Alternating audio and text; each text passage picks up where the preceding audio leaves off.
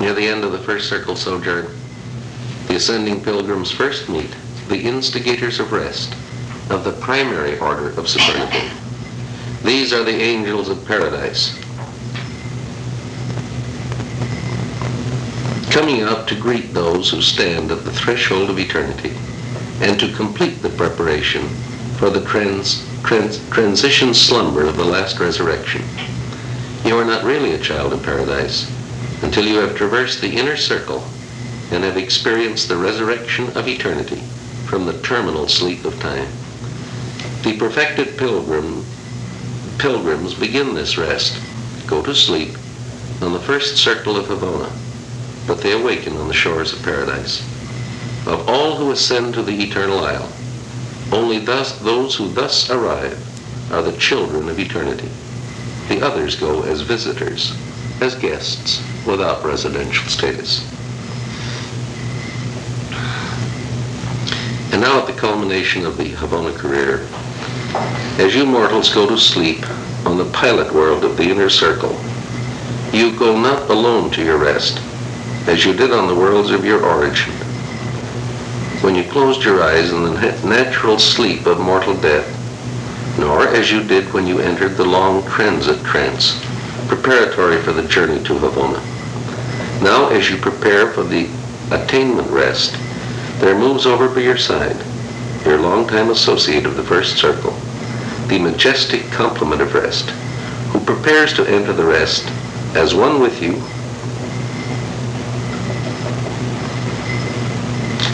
as the pledge of Havana that your transition is complete and that you await only the final touches of perfection. Your first transition was indeed death, the second an ideal sleep, and now the third metamorphosis is the true rest, the relaxation of the ages. Isn't that lovely?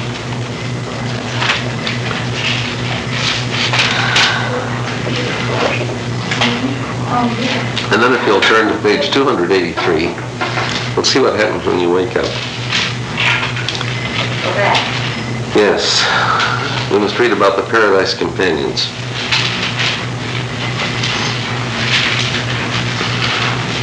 I'm over-ending it right there. I like that. Oh, no. There's even, you've merely heard the end of the time-space movement. Now you've got to listen to the opening orchestrations of the eternity movement.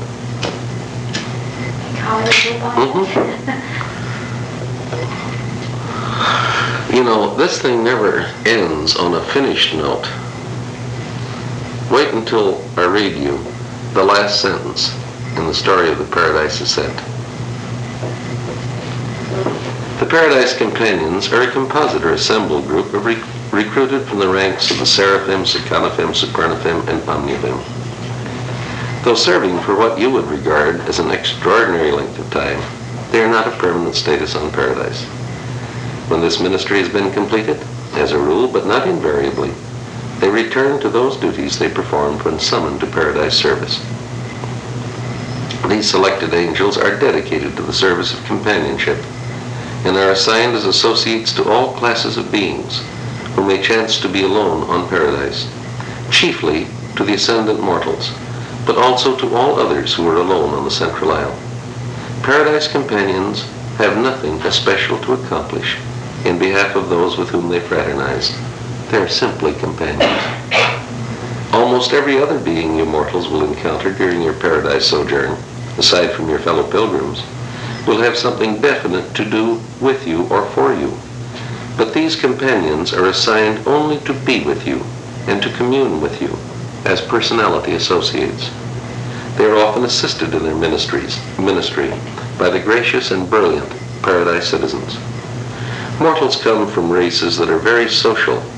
The creators well know that it is not good for man to be alone, and provision is accordingly made for companionship, even on Paradise. If you as an ascendant mortal should reach Paradise in the company of the companion or close associate of your earthly career, Or if your seraphic guardian of destiny should chance to arrive with you or were waiting for you, then no permanent companion would be assigned you. But if you arrive alone, a companion will certainly welcome you as you awaken on the Isle of Light from the terminal sleep of time. Even if it is known that you will be accompanied by someone of ascendant association, temporary companions will be designated to welcome you to the eternal shores and to escort you to the reservation made ready for the reception of you and your associates. You may be certain of being warmly welcomed when you experience the resurrection into eternity on the everlasting shores of paradise. Reception companions are assigned during the terminal days of the ascender's sojourn on the last circuit of Havana, and they carefully examine the records of mortal origin and eventful ascent through the worlds of space and the circles of Havana. When they greet the mortals of time, they are already well versed in the careers of these arriving pilgrims and immediately prove to be sympathetic and intriguing companions. When once assigned to an ascendant mortal of solitary residence on paradise, the companion remains with this person until he either is rejoined by his ascendant associates or is duly mustered into the core of the finality. And now let's read about the primary superlative. These are the last of the ministering spirits and the highest. You'll recall they're created by the infinite spirit, and they're just completely interchangeable. They have these functions, but they're not limited by nature. Any primary superlative can do any job equally well. They're of a little interest to us too because the seraphic commander on this planet, the chief of seraphim, is a volunteer primary superlative from paradise. And she serves as the prime minister of the resident governor general. Page 298. These superlative are the supernal servants of the deities on the eternal Isle of Paradise. Never have they been known to depart from the paths of light and righteousness. The roll calls are complete. From eternity, not one of this magnificent host has been lost. These high superlative are perfect beings, supreme in perfection, but they are not absonite, neither are they absolute. Being of the essence of perfection, these children of the infinite spirit work interchangeably and at will in all phases of their manifold duties.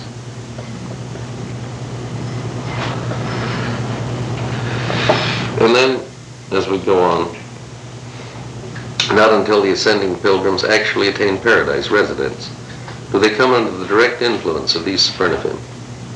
And then they pass through a training experience under the direction of these angels in the reverse order of their naming. That is, you enter upon your paradise career under the tutelage of the instigators of rest, and after successive seasons with the intervening orders, the masters of chiefs of assignment, the interpreters of ethics, the directors of conduct, the custodians of knowledge, the masters of philosophy, then you finish this training period with the conductors of worship. Thereupon are you ready to begin the endless career of a finaliter. The instigators of rest are the inspectors of paradise who go forth from the central isle to the inner circuit of Havana. They are to collaborate with their colleagues, the complements of rest, the secondary order of superlative. The one essential to the enjoyment of paradise is rest, divine rest. And these instigators of rest are the final instructors who make ready the pilgrims of time for their introduction to eternity. They begin their work on the final attainment circle of the central universe and continue it when the pilgrim awakes from the last transition sleep, the slumber which graduates a creature of space into the realm of the eternal. You enter the rest on the final Havana circuit and are eternally resurrected on paradise. And as you there spiritually repersonalize, you will immediately recognize the instigator of rest, who welcomes you to the eternal shores as the very primary superlative, who produced the final sleep on the innermost circuit of Havana. And you will recall the last grand stretch of faith, as you once again made ready to commend the keeping of your identity into the hands of the Universal Father. The last rest of time has been enjoyed, The last transition sleep has been experienced. Now you awake to life everlasting on the shores of the eternal abode. And there shall be no more sleep. The presence of God and his Son are before you, and you are eternally his servants. You have seen his face, and his name is your spirit. There shall be no night there, and they need no light of the sun, for the great source and center gives them light. They shall live forever and ever, and God shall wipe away all tears from their eyes. There shall be no more death, neither sorrow nor crying, neither shall there be any more pain, for the former things have passed away. The angels of assignment have much to do with glorified mortal residents of paradise before they are admitted to the core of the finality. Study and instruction are not the exclusive occupation of paradise arrivals. Service also plays its essential part in the pre-finaliter educational experiences of paradise. And I have observed that when the ascendant mortals have periods of leisure, they evince a predilection to fraternize with the reserve corps of the superaphic chiefs of assignment. When you mortal ascenders attain paradise, your societal relationships involve a great deal more than contact with a host of exalted and divine beings and with a familiar multitude of glorified fellow mortals. You must also fraternize with upwards of 3,000 different orders of paradise citizens, with various groups of the transcendentalers. That's the first mention of the second floor of the firehouse. And with numerous other types of paradise inhabitants, permanent and transient, who have not been revealed on Urantia. After sustained contact with these mighty intellects of paradise, it is very restful to visit with the angelic types of mind. They remind the mortals of time, of the seraphim, with whom they have had such long contact and such refreshing association. Just think how far we've come when a seraphim who seems so foreign, when a supernaphim who seems so foreign to us now will seem refreshingly familiar.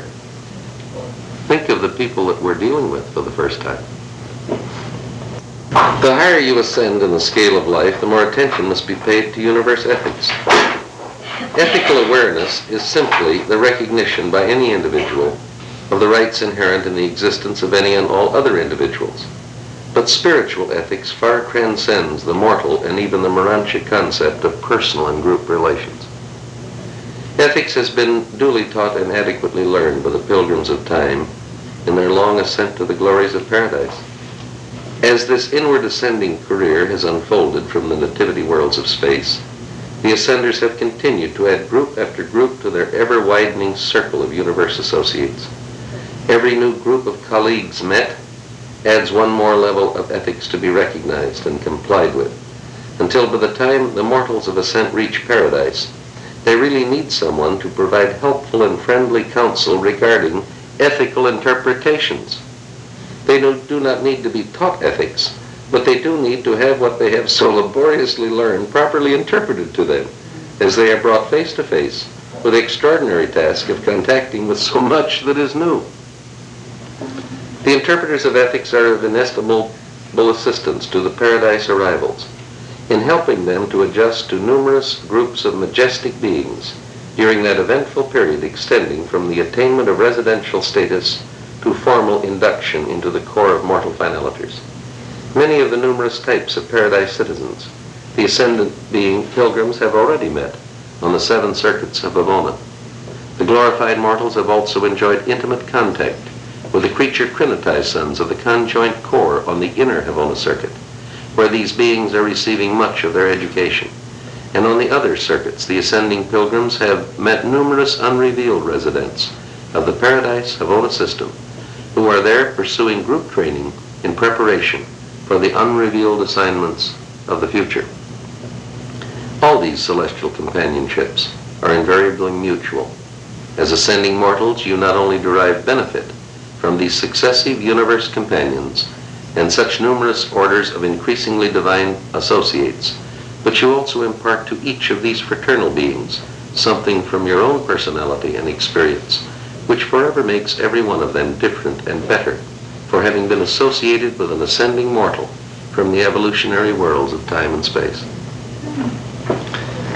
Having already been fully instructed in the ethics of paradise relationships, neither meaningless formalities nor the dictations of artificial castes, but rather the inherent proprieties, the ascendant mortals find it helpful to receive the counsel of the superaphic directors of conduct, who instruct new members of paradise society in the uses of the perfect conduct of the high beings who sojourn on the central Isle of Light. These are Emily Posts. They tell you now, in this particular gathering, you're going to see some forks that you've never seen before, and here's how they function. Here's how you greet this type of being whom you've never met before. This is the custom. But I'll bet you, as we think about the custom, they make exquisite sense to us. I don't think we'll rebel against these formalities, because these are not really formalities. These are the best ways of doing things.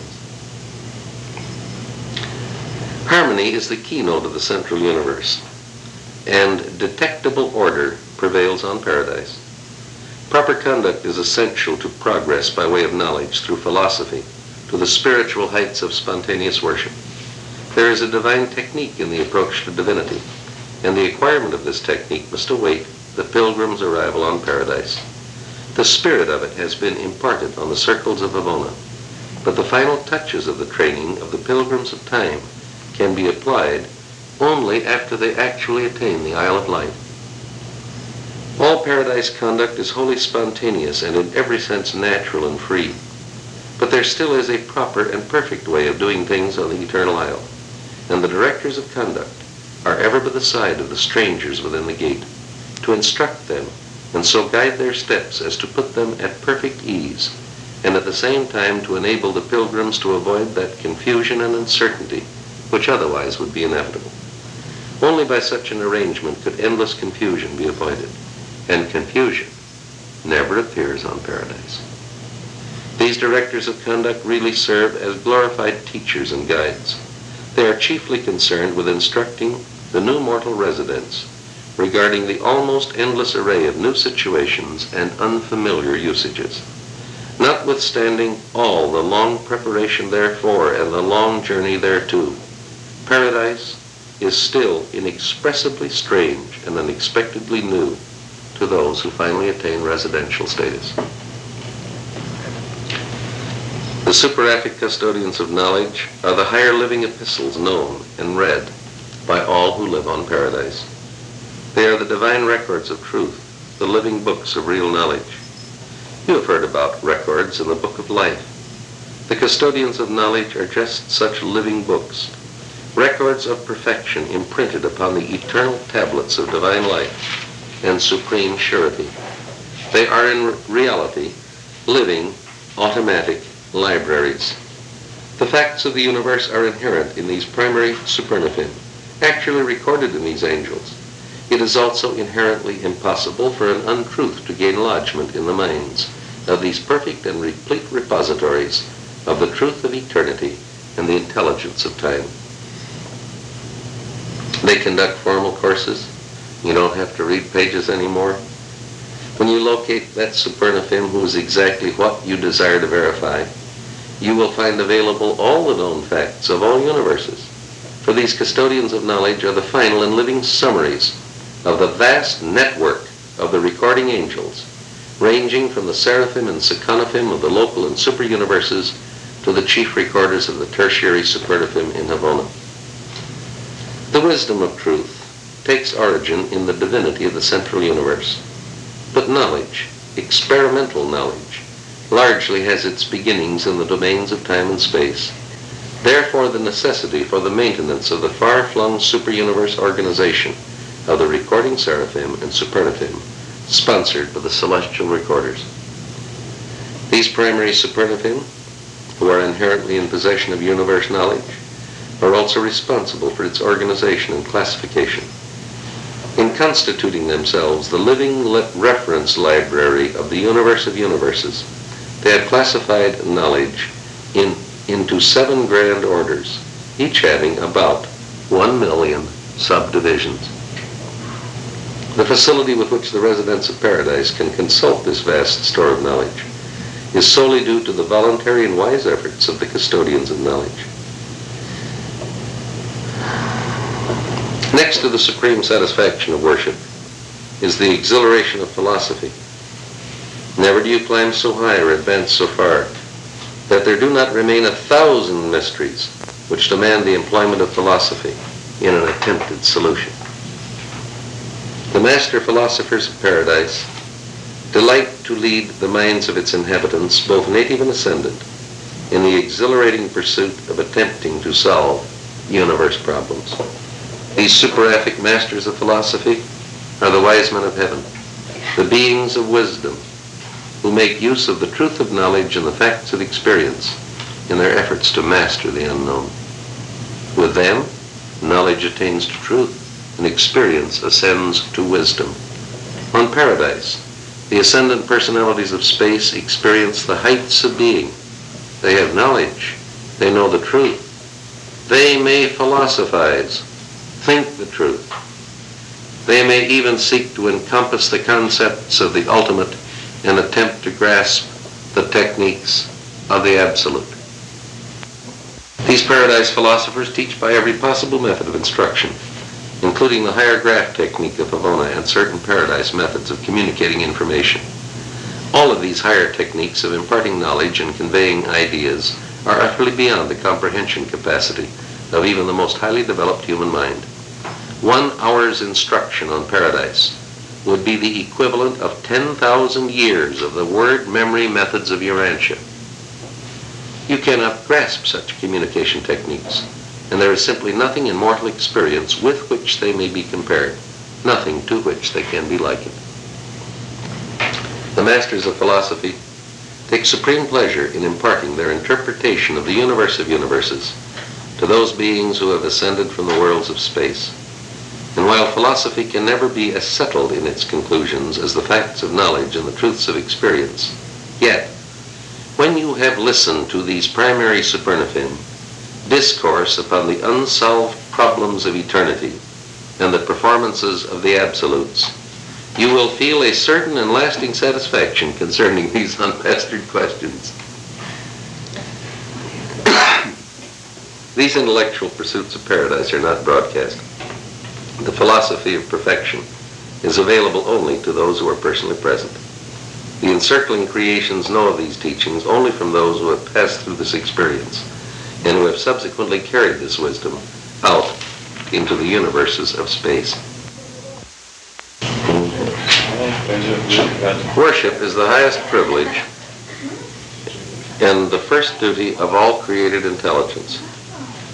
Worship is the conscious and joyous act of recognizing and acknowledging the truth of fact and of the intimate and personal relationships of the creators with their creatures. The quality of worship is determined by the depth of creature perception, and as the knowledge of the infinite character of the gods progresses, the act of worship becomes increasingly all-encompassing until it eventually attains the glory of the highest experiential delight and the most exquisite pleasure known to created beings. While the Isle of Paradise contains certain places of worship, it is more nearly one vast sanctuary of divine service. Worship is the first and dominant passion of all who climb to its blissful shores, the spontaneous ebullition of beings who have learned enough of God to attain His presence. Circle by circle during the inward journey through Havona, worship is a growing passion until on paradise it becomes necessary to direct and otherwise control its expression. How different from Sunday morning here.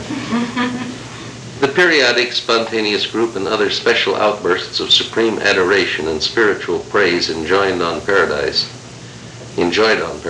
are conducted under the leadership of a special corps of primary supernaphim.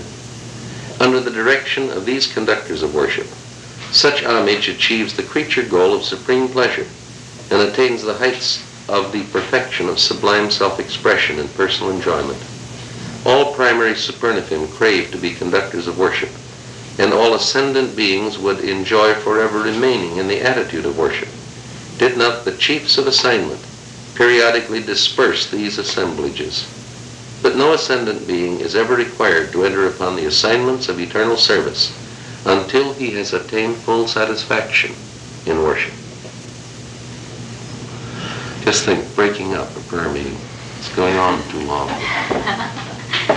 It is the task of the conductors of worship so to teach the ascendant creatures how to worship, that they may be enabled to gain this satisfaction of self-expression and at the same time be able to give attention to the essential activities of the paradise regime. Without improvement in the technique of worship, it would require hundreds of years for the average mortal who reaches paradise to give full and satisfactory expression to his emotions of intelligent appreciation and ascendant gratitude. The conductors of worship open up new and hitherto unknown avenues of expression, so that these wonderful children of the womb of space and the travail of time are enabled to gain the full satisfaction of worship in much less time. All the arts of all the beings of the entire universe, which are capable of intensifying and exalting the abilities of self-expression and the conveyance of appreciation, are employed to their highest capacity in the worship of the paradise deities. Worship is the highest joy of paradise existence. It is the refreshing play of paradise. What play does for your jaded minds on earth, worship will do for your perfected souls on paradise. The mode of worship on paradise is utterly beyond mortal comprehension, but the spirit of it you can begin to appreciate even down here on your rancho. For the spirits of the gods even now indwell you, hover over you, and inspire you to true worship. There are appointed times and places for worship on paradise, but these are not adequate to accommodate the ever-increasing overflow of the spiritual emotions, of the growing intelligence and expanding divinity recognition over the brilliant beings of experiential ascension to the eternal life. Never since the times of Grand Fanda have the Supernathim been able fully to accommodate the spirit of worship on paradise. Always is there an excess of worshipfulness as gauged for the preparation therefor.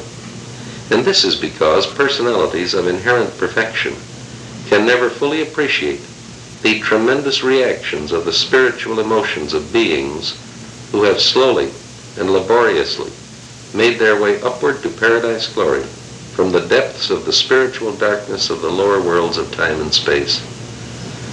When such angels and mortals of time attain the presence of the powers of paradise, there occurs an expression of the accumulated emotions of the ages, a spectacle astounding to the angels of paradise and productive of the supreme joy of divine satisfaction in the paradise deities.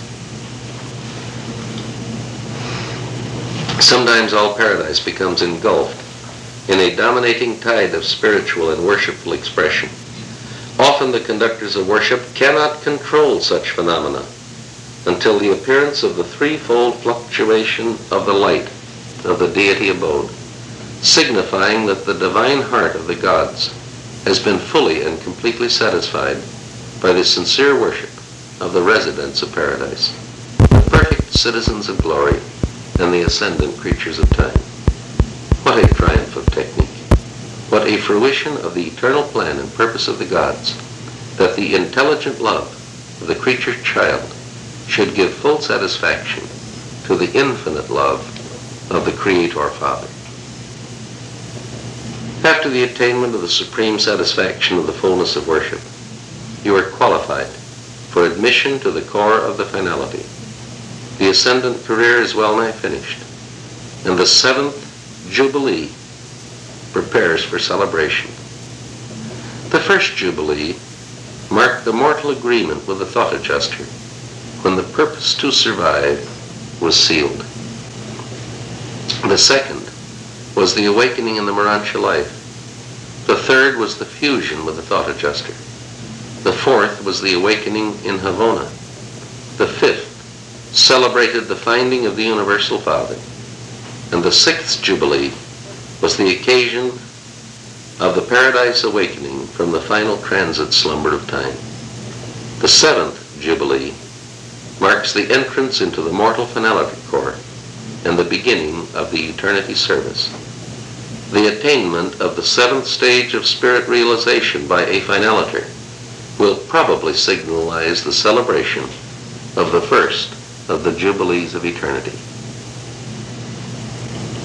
And thus ends the story of the Paradise Superlative, the highest order of all the ministering spirits, those beings who, as a universal class, ever attend you from the world of your origin until you are finally bidden farewell by the conductors of worship as you take the Trinity oath of eternity and are mustered into the mortal core of the finality. The endless service of the Paradise Trinity is about to begin, and now the finaliter is face to face with a challenge of God the ultimate. Wouldn't you know it would end that way? You've just finished the greatest thing that could happen to a human being. When you suddenly discover that the ceiling of the first floor of the firehouse is also the floor of the second floor of the firehouse. You've encountered a new challenge.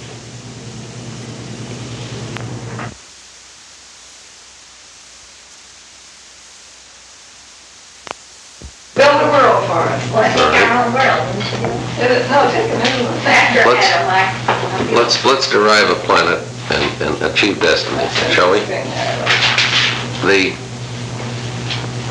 We won't go into outer space, we'll go into Orvantan space.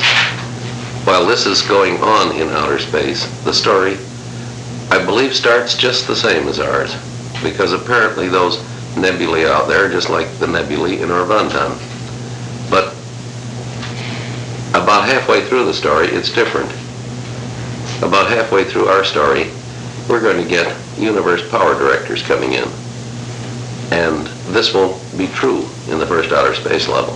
The associate transcendental master force organizers will continue right on in charge of that physical creation.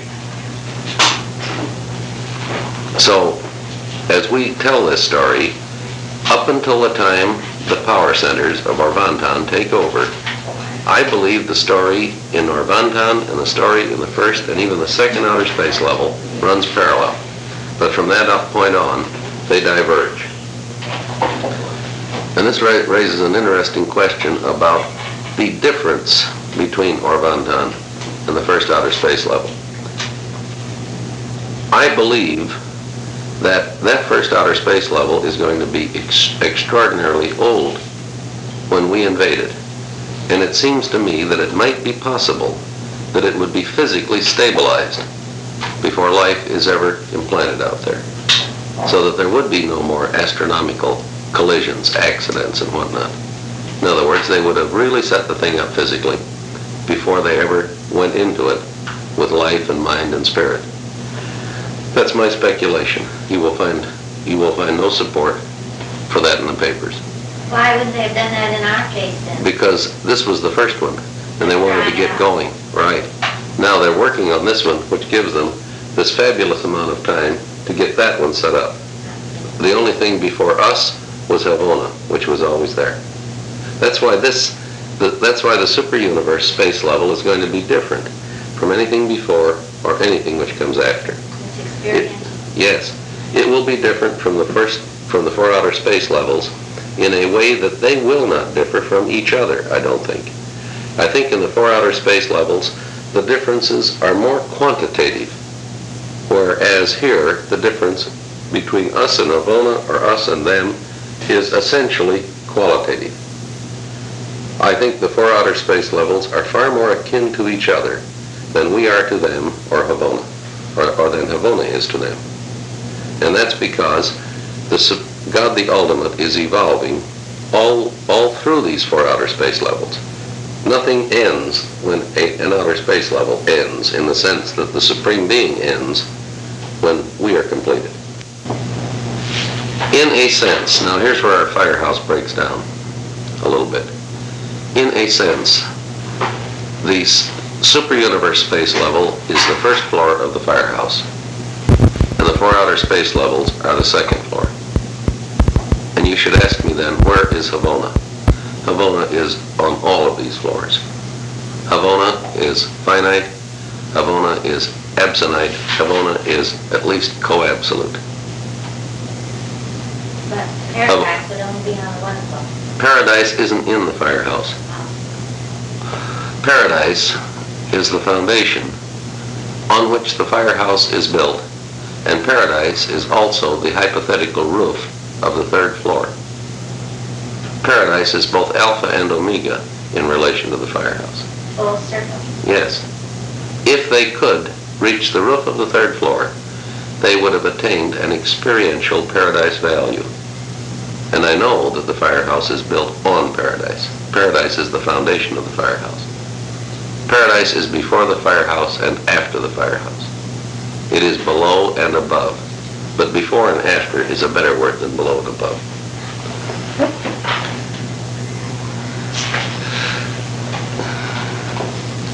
I'm going to do some speculating. I'm going to do some guessing. I'm going to tell a story which even the divine counselor won't tell, because he knows more than I do. And if he tells it, he's guilty of evil, and I can tell it because I don't know any better. We will now proceed to unscrew the inscrutable. But the papers encourage me to speculate, at the same time warning all of us that our speculations are going to be false. They tell us that our universe romancings are seldom factual, but even so they may contain much that's truth. This encourages me to have courage along with humility. I think the third source and center has to do with prying loose from the unqualified absolute his grasp on space potency. I think this is a transaction having its roots way back in the deities of paradise. We are told that the third person of deity, not as the infinite spirit, but as the infinite manipulator, does manipulate the forces of paradise. If he can operate on an absolute actuality, I believe he can also operate on an absolute potentiality. This is the logical basis for my speculation. If we have to work out the mechanics of this, if it's not done directly by the infinite manipulator, then I believe it is done by him through the Paradise Trinity, activating the deity absolute, which would cause repercussions in the unqualified absolute. We know that that relationship works because we are so told in the papers. When the Paradise Trinity takes snuff, the unqualified absolute sneezes. Golly, I wonder how that sounds on your verse. I feel almost blasphemous sometimes in trying to get at these things, but I think if your intent is good, you could call God anything and he wouldn't mind, you know? Sure. People are that way. Yes, Ruth? It's hard for me to see why that would be the sequence. Using sequence. I'm trying to get at the unqualified absolute. I know I can approach him. I know I can approach it through the Paradise Trinity, functioning in an unlimited sense, because the unlimited function of the Paradise Trinity is the function of the deity absolute at the present time. And if the deity absolute functions, this affects the unqualified absolute because they are united in the universal absolute. Now, whether it goes this route or whether the third person, as the infinite manipulator, operates directly, I don't know. I think it could be either. I prefer the direct theory. It seems simpler to me. And I think if the conjoint actor, who is the god of action, if he can do things which affect paradise and its functions, then I think he can do things which affect the unqualified absolute and its functions. I believe that the original prying loose of some space potency from the grasp of the unqualified absolute is the function of the conjoint actor. The papers say that if he initiates the motions of space, they can't prove it. But they believe he is the ancestor of motion in space. He's the god of action. And this is action. This is initial creativity. And he personified in conjunction with the original creativity, Havona. I think ever since then, he has been initiating. Only the difference is in Havona, he also consummated. He still initiates, but his deputies and God's deputies now consummate. I think that through the architects of the Master Universe, the conjoint actor makes known this action. And I think the appropriate architects, the architect in charge of Orvantan, would then dispatch primary force organizers direct from paradise. And I don't think the ancients of days know anything about this. And I don't think the Council of Equilibrium up on Uversa knows anything about this. This is a transaction at the near paradise level of reality. I think the architects of the Master Universe know all about this. I think these primary Master Force organizers come out here, and their presence signifies that the conjoint creator has already done this. When they arrive, their presence completes the segregation of this quantity, volume, or measure of space potency within the unsegregated remainder of space potency. This space potency came from paradise at the dawn of eternity. It is of paradise origin. The unqualified absolute has been its custodian ever since this eternity event. When the unqualified absolute is the sole custodian of this nebulous stuff of the universes to be, it is called absoluta, or space potency. When the conjoint actor does that, initiates that, which is then completed on the second stage by the primary Master Force organizers, it is no longer unsegregated. It is segregated from a larger whole, and it's called segregata, or primordial energy. Now, these primary force organizers do not have to work in the totality or wholeness of the unqualified absolute. They have now got a chunk that they can go to work on. They have framed something within which they can work, and without which, outside of which, they're not going to work. The beginning of anything requires a frame, be it the frame of a concept, the pattern of a spirit, or the segregation of some space potency from all other space potency. These primary force organizers up until now have done this by their passive presence.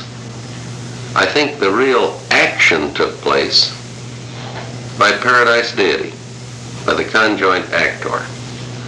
But now that they have got segregata, now I think they're on their own. And I think they go actively to work on this segregata to transform it into the first form of puissant, the first form of emergent energy. Let me get my terminology cold here. This segregata is synonymous with primordial force. Primordial means there is nothing before this. But of course there is one thing before this, but it's not anything that anybody can operate on.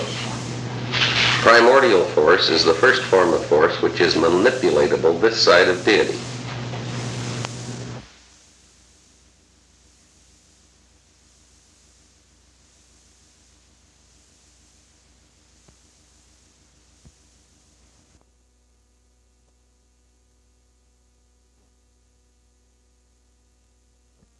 And the manifestation of greatness on a world like Urantia is the exhibition of self-control.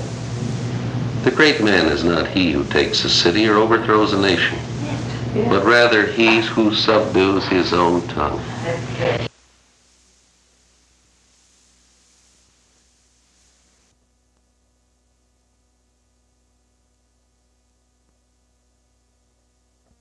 Father.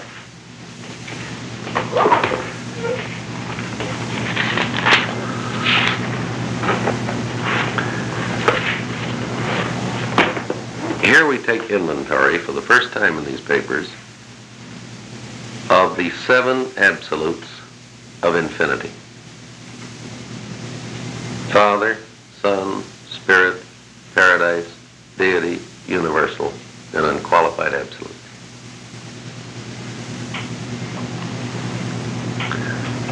The first source and center is original reality. The next 3 are actual reality. The last 3 are potential reality.